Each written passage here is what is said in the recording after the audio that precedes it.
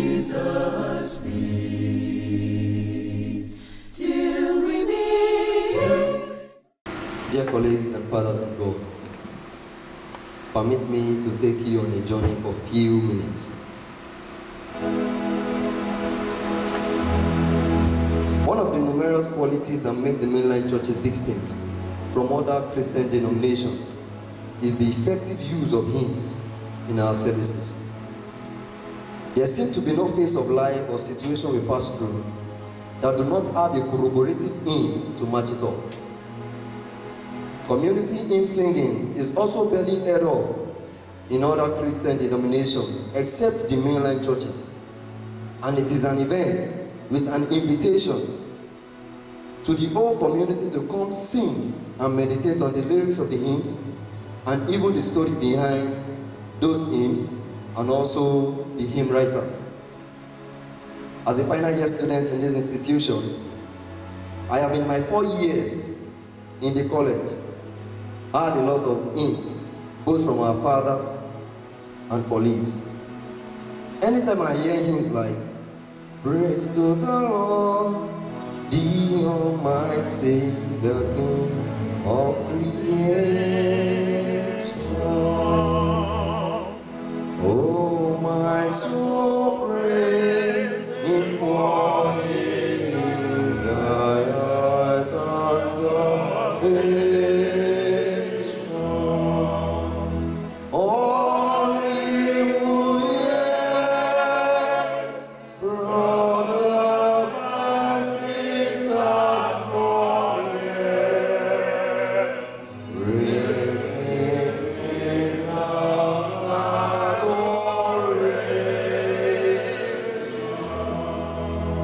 When you hear hymns like this, you adore Christ and also reflect on His redemptive love. In acclaiming Jesus as one's Lord and proclaiming to be the heir of salvation that has been purchased by Him, born of His Spirit and washed in His blood, the hymn, Blessed Assurance, perfectly suits it. Blessed assurance, Jesus is mine.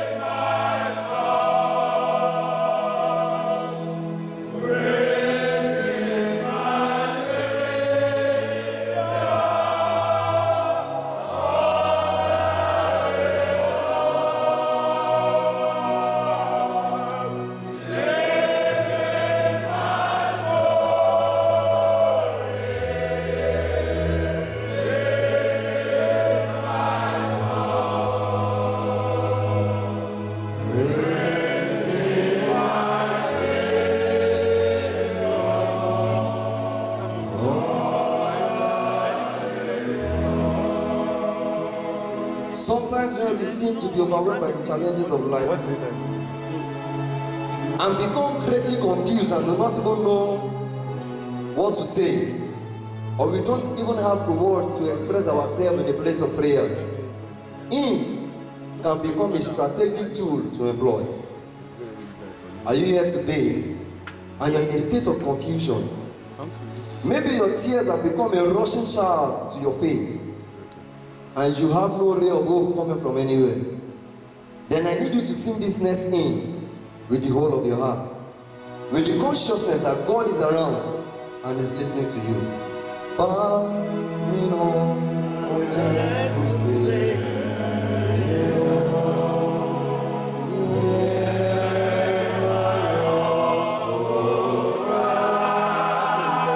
Oh,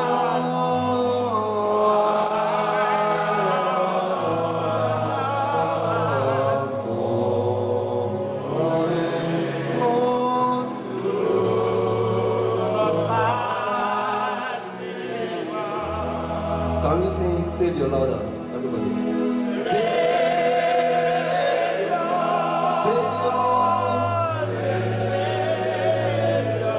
Oh, Savior. My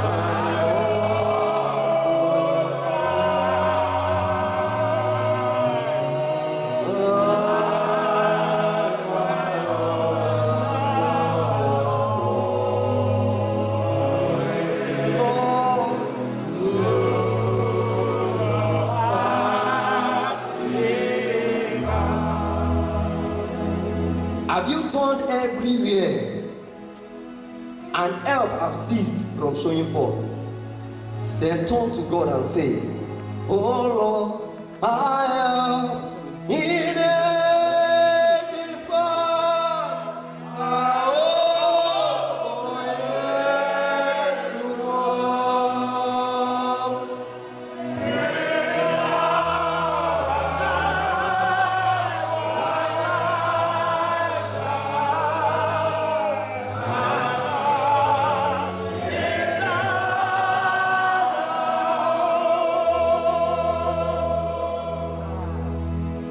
Is our God, and in Him we have our eternal hope, then we can confidently sing that we are safe in His arms. Safe in the arms of Jesus. Safe on His death to rest.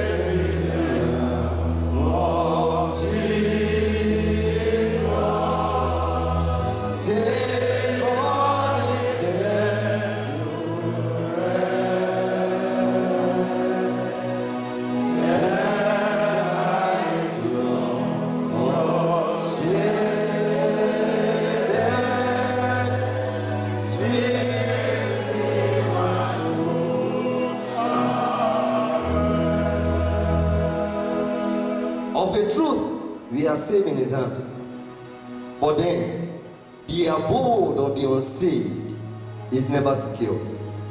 And that is why we as ministers, who have been saved to save others, must take the Great Commission as our utmost priority. We must set out to rescue the perishing. Rescue the perishing.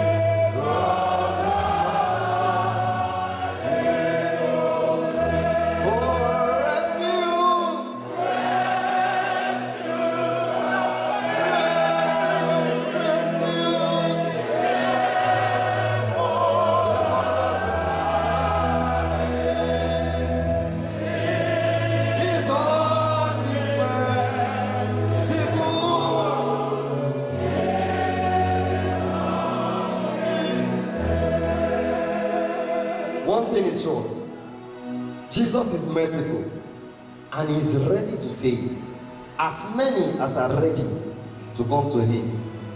And that is why we are saddled with the responsibility of bringing them to the fold of Christ, ensuring that they hear the voice of God through us as we speak of the love of Christ to them.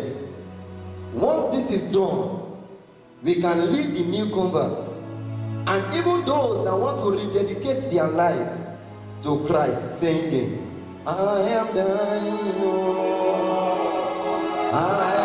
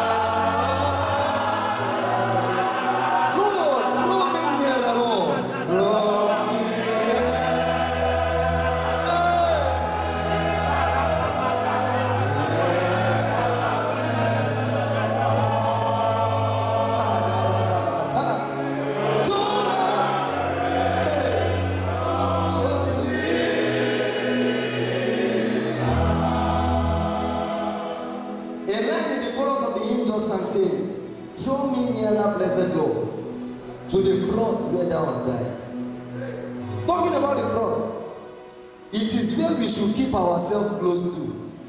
No wonder a hymn says, Jesus, keep me near the cross.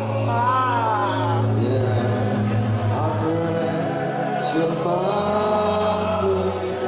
Hey, bring to all our yesterdays. Lord, Calvary's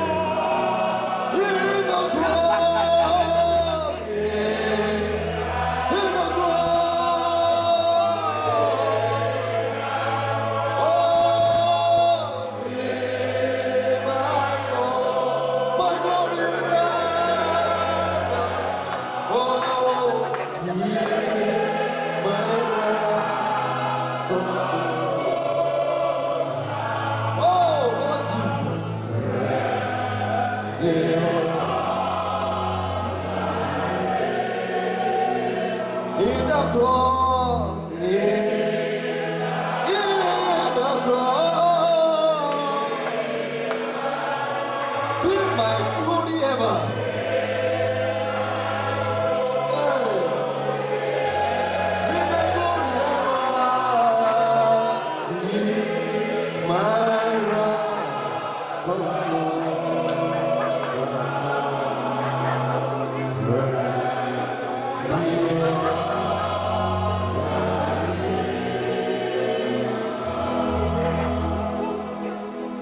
Colleagues in the vineyard, we can go on and on to connect hymns together, and it will address our situation perfectly. But can I shock you, sir, as a man? All the hymns used so far in this presentation, as popular as they are, were composed by one person, Fanny Crosby. Fanny Crosby was born in the village of Southeast Fulton County, New York, in the United States, on March 24, 1820. It will also shock you to know that the baby Crosby lost her eyesight 6 weeks after her birth, and she never regained her sight. Yet, she wrote over 8,000 hymns and gospel songs, with more than 100 million copies printed. In her later life, she was asked if blindness was an issue to her, and she is quoted to have responded this way: blindness cannot keep the sunlight of hope from the trustful soul. One of the easiest results I have formed in my young and joyous heart was to leave all care to yesterday and to believe that the morning will bring forth its own peculiar joy. Brethren, Fanny Crosby died 107 years ago, yet we are still blessed by the works of our hand. After your exit on this earth, how long will you be remembered? And what will you be remembered for? If Fanny Crosby, though blind, could document all her writings and poems in the world of no laptop, no phone, no Google Drive, no OneDrive, and still survive the test of times, then we are challenged to do greater works than her in this dispensation. Permit me to challenge my contemporaries as I conclude. The way and manner the church was operated and managed 20 years ago is not the way it is managed today. And there is every probability that a paradigm shift is coming again in the next few decades. No time for laziness, no time for complacency in a time like this. I sign out with this thing. A time like this, God looks for men, worthy vessels that He may use to accomplish His great purpose and make His kingdom wide. And your response will be, Lord, here I am. You can do that while standing. Myself I give, my talent time, silver and gold. Father, use me to build your church, to build your church. Oh, to show your ways.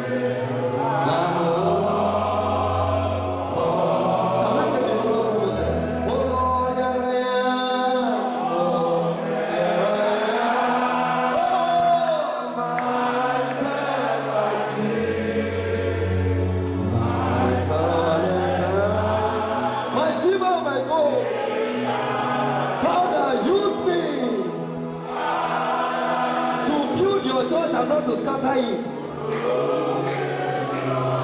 to show your praise, to show your praise.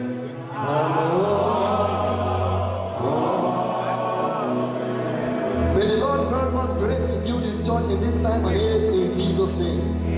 Thank you for your time. God bless you.